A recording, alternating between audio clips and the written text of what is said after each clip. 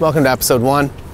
Today, we're going to find ourselves in a lot of locations that you would not traditionally find yourself in if you were a photographer and you had control over the time of day and the location of shooting. And we're gonna see how to make those bad locations look really nice. But first, pizza.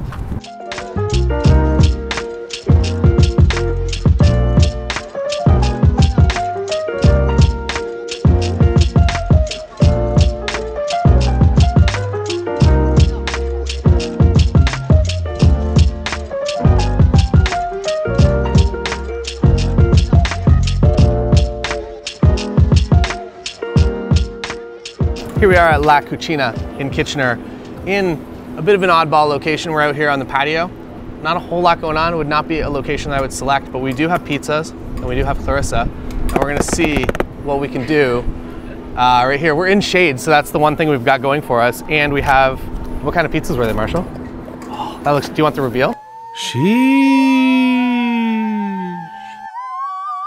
So, for pizza photography, I guess what we want to do is we want to show how good the pizza is, and then also Clarissa enjoying the pizza. Just pretend as though I'm not here and just enjoy your pizza. I can hold this. Now? You can have a slice, yeah. Yeah. All right. All right. The proper way to eat this pizza is you fold it.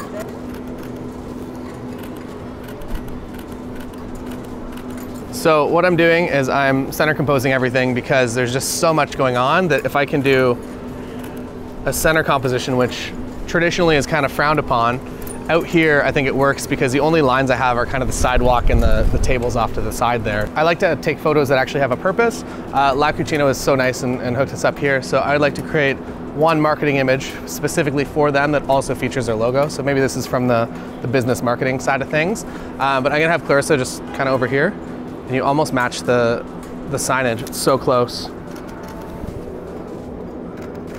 And looks good. And if you want to walk towards me here. All right, cool. I think that's good. We've done it. La Cucina, weird location. We still have one pizza though, so we're gonna go to a parking lot. Another situation that you will find yourself in a lot as a photographer is middle of the day, hot sun coming down, no shade in sight. We're gonna do these photos in the middle of this parking lot.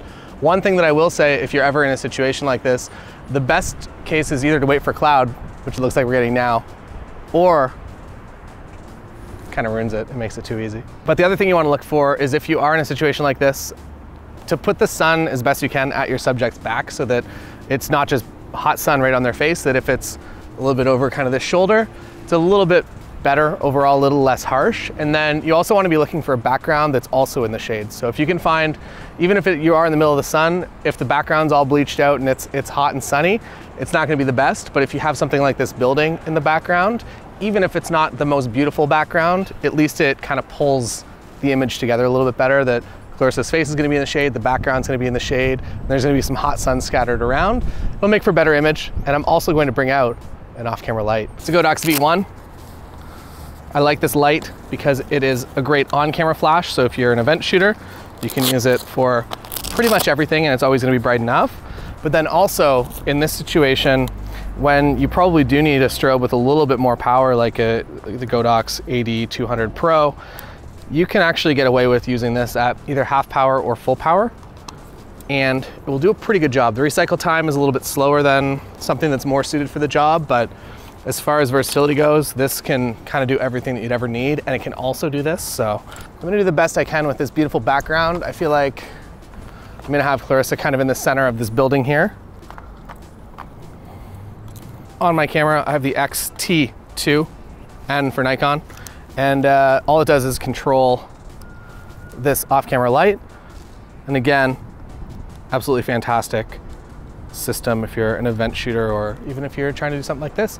You could theoretically bring out a softbox, an octobox, but I would say in a situation like this, it works well enough. There's enough bounce light coming back kind of from over here. Actually, it might even be really nice because the building's reflecting all kinds of nice light. Have to get a little bit closer because it's not quite as powerful, but at half power,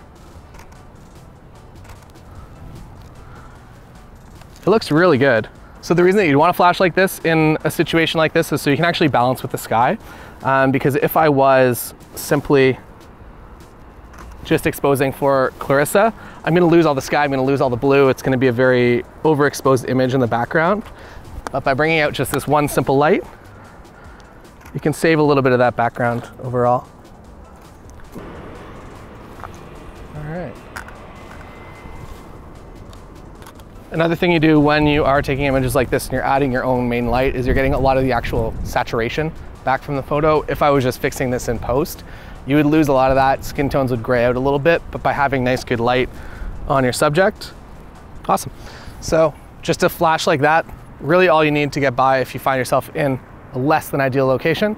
If you find yourself in this location with a group of 20 people you need to take photos of, things get a little bit more challenging, but for one person, for two people, for a couple, could definitely work, and you can definitely create something that is a heck of a lot different than what you would usually create from this space as far as how it looks and feels. That is all for this week. I hope that you enjoyed. We're now in a much nicer location. Good shade with some good sunlight coming in. It's like a really nice spot, right? You highlight the subject with the light, background, nicely vignettes and frames. It's a better location than middle of the parking lot, but parking lot worked out pretty well, I think. Thanks so much to La Cucina for the pizza, and for Marshall for filming this.